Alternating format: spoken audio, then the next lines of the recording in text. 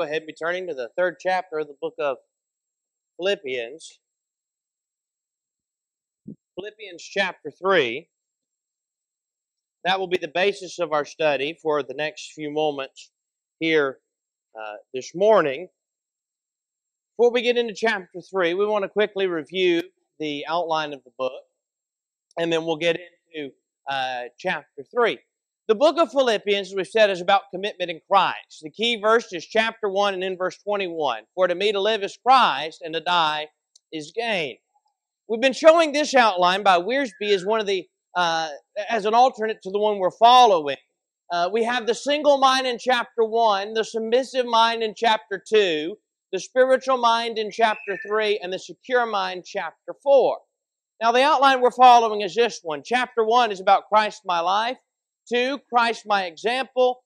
3, Christ my hope. 4, Christ my strength and sufficiency. We're ready for chapter 3. Real quick, chapter 4 is already out and on the back table under the picture board if you want to pick up chapter 4 for when we get there.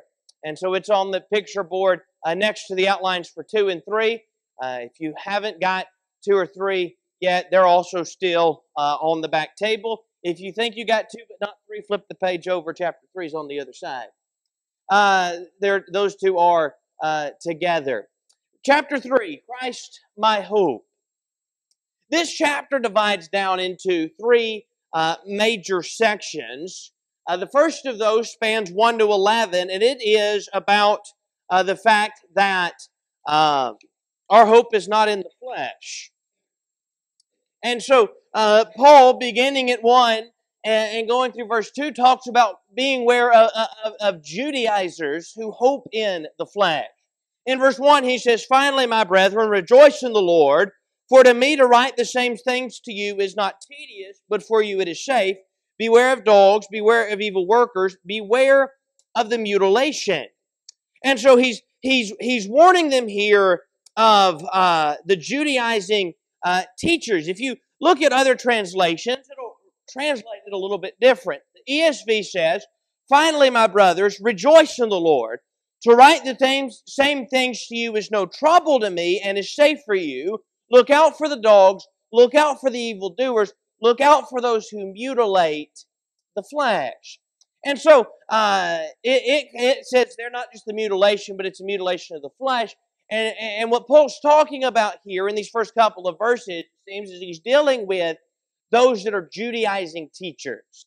And so his reference to mutilating the flesh is more their focus is on circumcision and the things of the flesh. That's where they're putting their hope. You remember back in Galatians, when we studied the book of Galatians, Paul was dealing with a number of Judaizing teachers among the churches of Galatia. And as he deals with them, he talks about those who were of the promise, and he compares us to Isaac, the son of promise, and Ishmael, a son of flesh. And he compares the Judaizers to the flesh. And so, beware of these that are trying to teach these things and push these things, who are putting their stock not in spiritual things, but in things of the flesh. Now, in verse 3 beginning, we've got a shift to talk about Paul's view of the flesh. So 1 and 2, beware of the Judaizers who are hoping in the flesh. Now, the point of the first 11 verses is our hope is not to be in the flesh. So beginning at verse 3 is Paul's view of the flesh.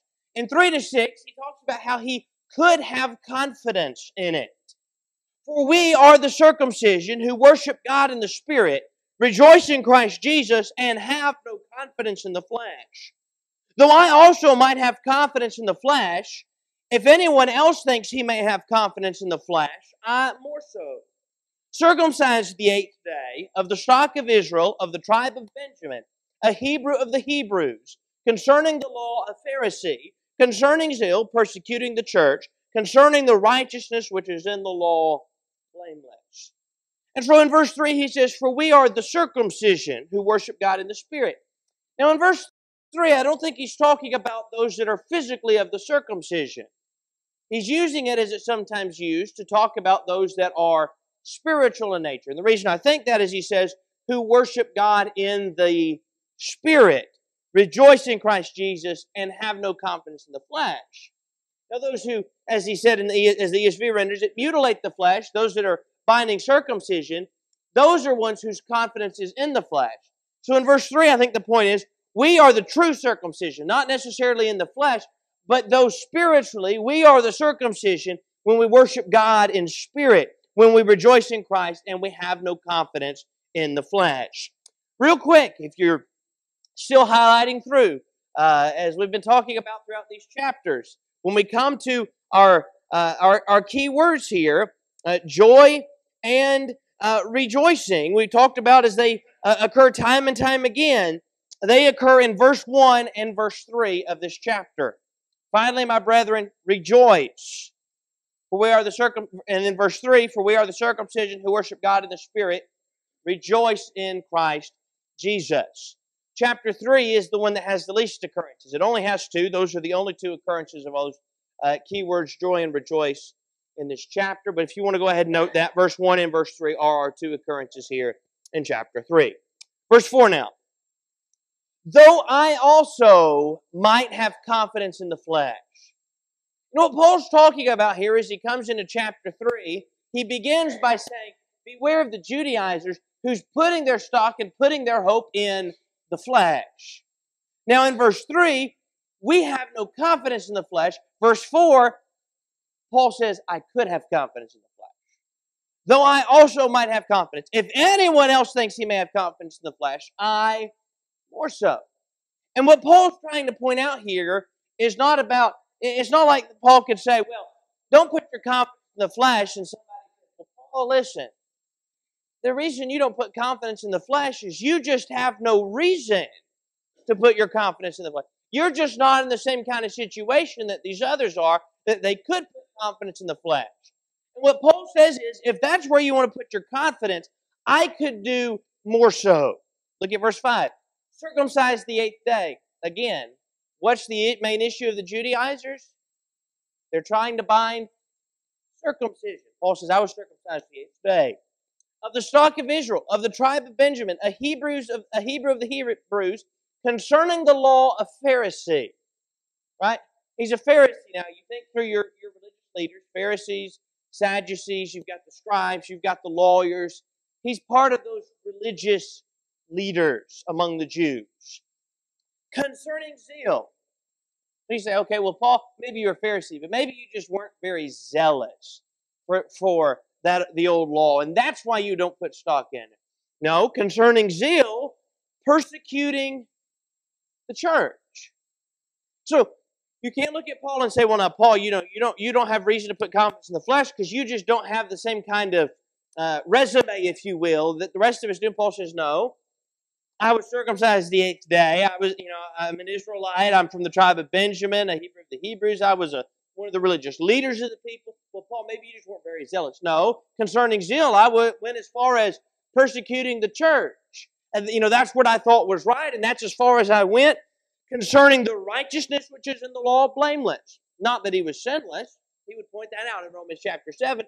But rather, he had done what was required of him in the law so that he could be pleasing to God. And so he says, listen, when you look at all the things of the flesh, you sort of want to take your resume, if you will, in the flesh. And Paul says, I'll put mine up against anybody's. Now, verse 7. But what things were gained to me, these I have counted as loss for Christ. All those things that you could say from the fleshly standpoint were a gain to Paul, and all the things Paul had, Paul says, those things, I counted those as a loss for Christ. What Paul, when Paul looked at the things of the flesh, this wasn't what was important. That I'll just kind of mark off. That's a loss to me because what's most important is making sure I'm pleasing to God and serving Him. Verse 8, yet indeed I count all things loss for the excellence of the knowledge of Christ Jesus my Lord, for whom I have suffered loss of all things, and count them as rubbish that I may gain Christ. Again, as you go back to Paul's, for lack of a better term, his resume in the flesh, if you will, when you go back to that and you look at all the things that he's listed there, and he's a Pharisee, and he's so zealous, he's a persecutor of the church, and you've probably heard me say this before, if Paul did not already have a seat on the Sanhedrin Council, with the respect he had garnered among them, he would have been well on his way. I mean, here he is, somebody that is well respected and everything, and if he's not on the Sanhedrin already, he's going to be there. And Paul says, all those things, those I count as loss. Those I count as rubbish, he says in verse 8. That word rubbish, it literally has to do with that which is a waste. It's sometimes used to refer to human waste. And he's just saying all those things, they were completely useless. It was just something to be thrown out and thrown aside because none of that is as important. Look again, verse 8. The excellence of the knowledge of Christ my Lord. All those things are rubbish. Verse 8 again, very end, that I may gain Christ. So what Paul says is, you want to put your resume in the flesh up against mine, I'll put mine up with anybody's. And then you know what I'll do? I'll tear that up and I'll put it to the side because that's lost, that's rubbish, in order that I may gain Christ. That's the attitude we need to have. We don't hope in the flesh. We don't put our stock in things of the flesh. It's about gaining Christ. And all those things will count as loss for the sake of gaining Christ. Yes? Even though he counted these things as loss, this doesn't take away from the fact that it was a sacrificial life. So he walked away from those things. Okay, he didn't just walk away from those because those were things that were held high as far as a Jewish perspective go. But then he went on to serve Christ. Moses had the riches of Egypt at his disposal. What did he do? He sacrificed all of that to esteem the riches in Christ far more better. So I guess, when you think, well, if you give up something that's a loss or whatever, that's no value, this doesn't mean that he did not sacrifice a lot to serve Christ. You're right. I mean, again, you go back to just that lineage and everything he went through and everything he had, and if what he didn't have, he could have had, and he'd get rid of all that because what's most important is the service to God. Verse 9 now. And be found in him. So let's go ahead and back up. We're in the middle of a sentence. Yet indeed I count all things lost for the excellence of the knowledge of Christ Jesus my Lord, for whom I have suffered the loss of all things, and count them as rubbish, that I may gain Christ and be found in him, not having my own righteousness, which is from the law, but that which is through faith in Christ, the righteousness which is from God by faith, that I may know him and the power of his resurrection and the fellowship of his sufferings, being conformed to his death, if by any means I may attain to the resurrection from the dead. So Paul says, all those things are a loss so I can gain Christ, so I can be found in him, not having my own righteousness based on the law and because of the good things that I've done and how I kept. No, it's based off faith. It's through faith in Christ, the righteousness which is from God by faith. The reason he wants that righteousness is that, verse 10, he may know him and the power of his resurrection and the fellowship of his sufferings, being conformed to his death, so that he can attain the resurrection from the dead. He needs to know all that of Christ so he can attain the resurrection from the dead. Not just being raised from the dead. We know in John, as Jesus pointed out in John, that all will be raised, but this is the resurrection and the life. Keep verse 11 in your mind. When we get to the key verse in a minute, verse 14, so again, if you haven't marked that down, verse 14 is the key verse. When we get there in a minute, I think verse 11 helps us in understanding what all is under consideration in 12 to 14. So what Paul says is, all these I've counted as loss. All the things of the flesh I count as loss, so that I may gain Christ, so that I may have the reward, that I may have the resurrection from the dead. Well, now beginning at verse 12, Paul talks about where his hope is. His hope is not in the flesh, but the hope is in Christ for the prize of the upward call. Look, beginning at verse 12. And verse 12 and 13. First and foremost, he's not yet attained or obtained the prize. Not that I have already attained or am already perfected, but I press on that I may lay hold of that for which Christ Jesus has laid hold of me. Brethren, I do not count myself to have apprehended, but one thing I do, forgetting those things which are behind and reaching forward to those things which are ahead. And then we'll finish that sentence in a minute and pick that back up. But what Paul said, let's back up to verse 11 again. What does he say in verse 11 he wants to attain? The resurrection from the dead. Verse 12 now, not that I have already attained or am already perfected. So I don't have that yet, right? So I press on so that I can lay hold of that for which Christ Jesus laid hold of me. Verse 13, I don't count myself to have apprehended. I haven't got to the ultimate goal yet. So what do I have to do? Verse 13, forget those things which are behind. So there's two standpoints in which we may do that. One standpoint is sometimes people may become so bogged down in thinking about the bad things they've done in the past, they allow themselves to be frustrated instead of focusing on living right in the time that is ahead of us. The other side of that is sometimes people are so focused on the good they've done in the past, they forget they need to continue in that because it's not about what condition you had been in. It's the condition you're in when your life ends or when Christ returns. And so you've got to forget the things behind. Paul can't focus on all the things of the flesh and what he had done and how he was a persecutor of the church. Not that he doesn't focus on the lessons he learned from that. He's not focused on that previous condition. He's focused on what's ahead and trying to get to that prize. Yes?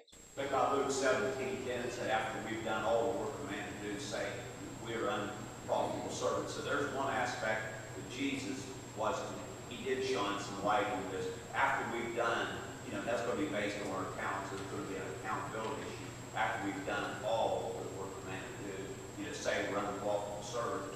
Another thing I think Jesus in his earthly ministry said, that when the woman came and washed his feet and anointed him, some of the self-righteous people said, well, if this man were a prophet, he didn't know what sort of woman this was. And Jesus goes on to say, well, a man forgave two men debt. One of them was a great debt, the other one was somewhat minuscule in comparison. He said, which one will love the most? And he said, I suppose the one that was forgiven a lot. So there's a sense where when we recognize the blood of Jesus and how it cleanses us from our sin, and ultimately will mean eternal life if we don't give up, like Paul says here. There's that aspect of it. But even if we have served God a lot in the past, or whenever we do that, we're still not to be arrogant and think it's on our own merit before we get this eternal life. You're right. In fact, that's what Paul brought up in the previous section about it's not my own righteousness. Now, he's talking about righteousness by the old law, and that would have been to have to be perfectly keeping it in order to be truly righteous. He talks about that in his other epistles, but it's because of that through faith. It's not that he did something to earn it. He did what he had to do, but it's all ultimately by the grace of God. Verse 14 now. Verse 14. Oh, let's back up to 13 again. We're still in the middle of a verse, or the middle of a sentence, rather. Brethren, I do not count myself to have apprehended, but one thing I do, forgetting those things which are behind and reaching forward to those things which are ahead. What's ahead? I press toward the goal for the prize of the upward call of God in Christ Jesus. That's what's ahead. Throughout the Scriptures, it is often used, and Paul in particular uses, the analogy of the Christian life as that of a race. 1 Corinthians chapter 9, he talks about running and boxing. I don't run. He runs with an aim. He's not one that's running aimlessly. He's not one that's beating the air, boxing against the air. He's the one that talked about having finished the race in 2 Timothy. If Paul wrote Hebrews, then he would have talked about it there. The Hebrew writer did, Paul or whoever it may be, about laying aside every weight and sin and running with endurance the race before us.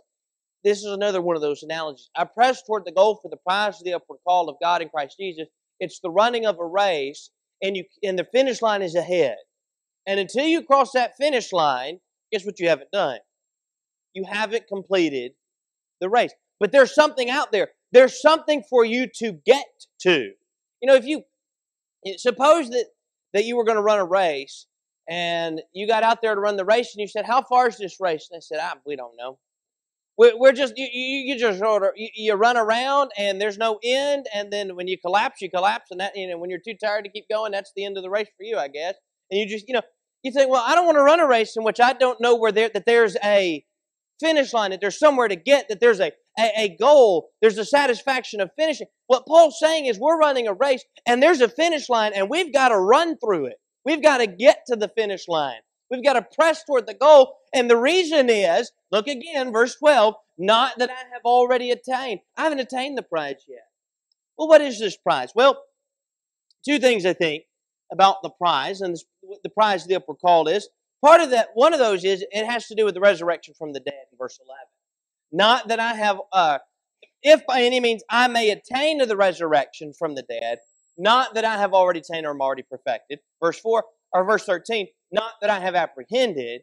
So that's why he forgets what's behind, but he reaches forth to what's ahead, and he presses on toward the goal for the prize of the upper call.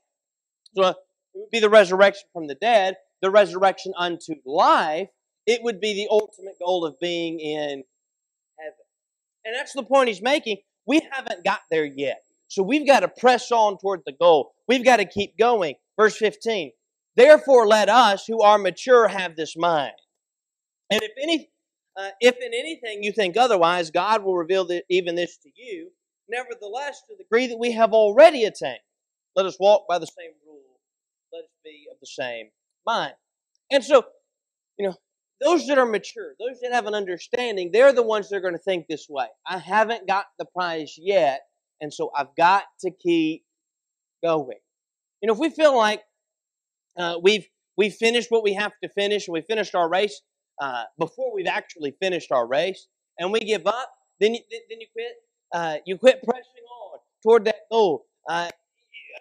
Going back to the analogy of a runner, suppose you're watching a marathon.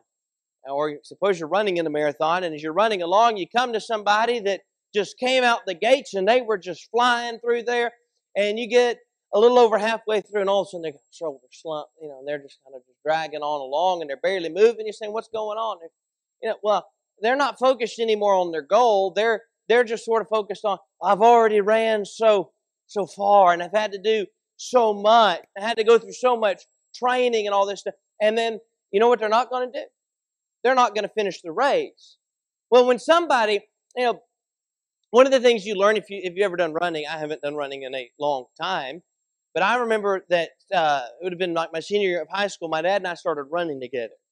One of us still runs, and it's not me. And we would go running, and I would come out fast, and I tell you, my mile was way faster, was a good minute to 2 minutes faster than his for the first mile. About halfway through mile 2, he comes passing me by. He'd finish his 3 miles, and I'd be about 2.5 in. Well, you know why? Because he had the mindset, the mature mindset to say, you know what I need to do? I need to pace myself. It's not a sprint. I'm trying to get to some goal. And some in running the Christian race may come out to a sprint and then start to give up and frustrated with everything else. When what you've got to realize is there's still a race ahead. You've got to be mature in your mindset and realize I haven't finished what I've set out to finish. I haven't finished running this race yet. I've got to keep pressing on. Verse 16 now. Nevertheless, to the degree that we have already attained. We haven't attained. What have we not attained? The resurrection from the dead. But we have attained to a point some things from Christ, right? We already have the forgiveness of sins. We have the avenue of prayer. We now have the completed word. We've attained some things from Him. Let us walk with Him by the same rule. Let us be of the same mind. There's rules to this race. If you go out, I think it's end of July into early August, the Summer Olympics are coming up. And if you're watching the Summer Olympics, when they're running, they've got certain lanes they've got to stay in. And I think there were several years ago, I don't remember it, but I remember being told about it. Somebody just barely got out of their lane, and because of that, they were disqualified and they lost the gold medal. Well, the reason they're disqualified is a set of rules. And everybody has to be following the same set of rules. Well, we can in the Christian race, well, I've got my set of rules and you've got your set of rules and we're all running a race, but we're all running it by different rules. No, we've got to go by the same rule. We've got to be of the same mind. What mind? Go back to chapter 2. That's the mind of Christ. That mind of humility. When we're all focused on God's Word, we're focused on the gospel, we're going to have that same mindset to run by the same rule and to have the same mind. Verse 17 now. This is the walk of those with this hope. I guess if we're using the race, it would be more of a run, but he uses the term walk here in 17. Well, those that have the hope, how is it they're walking in their life? Well, that's what Paul talks about in 17 through 4:1. Again, we talked about this a few times. Most chapter divisions are really good. The chapter divisions were put in by man much later. They weren't. You find an Old Testament or New Testament manuscript, there are no verses, there are no chapters. It's just the text.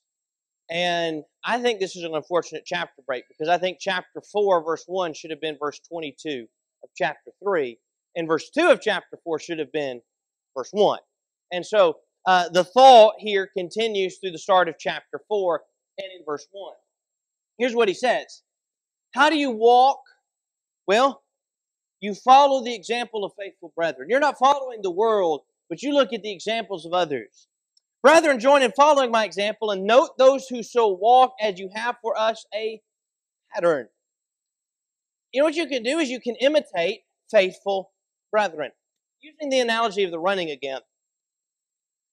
It was once thought impossible. It's now been done several times. But it was once thought impossible to run the 4-minute mile.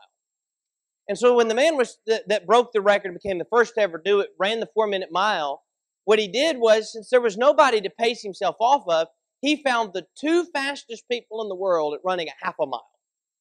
Can't find anybody to run a full mile in 4 minutes, but he found the 2 fastest people in the world running a half a mile. And what he did was he followed and imitated and kept up with them. One of them for the first half a mile, the other one for the second half. He found somebody to use as an example and follow that to help him in running. Well, the Hebrew writer would even point that out in Hebrews, that we're surrounded by so great a cloud of witnesses. You know what they've done? They've already set an example of those who have already run and finished the race. And so, how do we need to be doing in this walk? For those that have this mindset, those that have their hope focused on spiritual things instead of physical things, well, we need to follow the example of faithful brethren. Now, 18 and 19, here's how you don't walk. If you want to be those that have this hope, the hope in Christ, the hope of the prize of the upward call, you don't walk as enemies of the cross. For many walk, of whom I have told you often, and now tell you even weeping, they are enemies of the cross of Christ, whose end is destruction, whose God is their belly, and whose glory is in their shame, who set their mind on earthly things. Here are those who are focused on earthly things. Here are those who are focused on physical things. They walk as enemies of the cross. They're serving not God, but their own belly or their own appetite, some translations would say. This pattern, he's writing this letter to the church of Philippi. He's already had this happen to him. Those that saw how he endured despite being changed, and many of the brethren much more bold to speak the word as they saw his example. So even though the letter was going to the church of Philippi, he had demonstrated there were people who, in his presence where he was working, there were people loving him, and they were bold to do so. Yes, absolutely. Real quick, 20 through 4:1. For our citizenship is in heaven, from which we also eagerly wait for the Savior, the Lord Jesus Christ, who will transform our lowly body, that it may be conformed to his glorious body, according to the working by which he is able even to subdue all things to himself. Therefore, my beloved and longed for brethren, my joy and crown, so stand fast in the Lord, beloved. How do we maintain the walk? Right? We know what we need to do. We need to look at examples of faithful brethren to keep in our walk. We don't need to walk as enemies of the cross, but how do I make sure I'm maintaining that proper walk and that proper mindset? Well, number one, remember where your citizenship is. So, our citizenship is in heaven. I mentioned this before. The people at Philippi would have appreciated this statement even more. Real quick, let me read this here. This is talking about chapter 1, verse 27. In the ESV Study Bible, they made this note. But if you look at this verse, it references you back there. The phrase "be worthy of the gospel" translates the Greek, some Greek word. As the ESV footnote indicates, the Greek can also be translated as "only behave as citizens worthy of the gospel." Going back to chapter 1. A phrasing that nicely captures Paul's play on words here and in 3:20, our citizenship is in heaven. Philippi prided itself on being a Roman colony, offering the honor and privileges of Roman citizenship. Paul reminded the congregation they should look to Christ, not Caesar, for their model of behavior, since their primary allegiance is to Christ and his kingdom. So here are people that live in one place, but they're technically citizens somewhere else, And they would appreciate and understand that more than we would. Our citizenship isn't here, it's somewhere else. And then finally, in chapter 4, verse 1, we need to stand fast. We don't just start doing what we need to. We stand fast in that and keep doing it all the days of our life. Lord willing, we'll pick up at verse 2 of chapter 4 on Wednesday evening and perhaps finish up the book of Philippians. Every tear,